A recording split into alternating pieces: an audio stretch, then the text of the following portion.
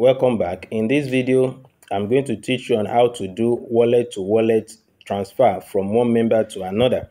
So the first thing is to come to the menu and select my account and pick wallet, because that is the money where the money is.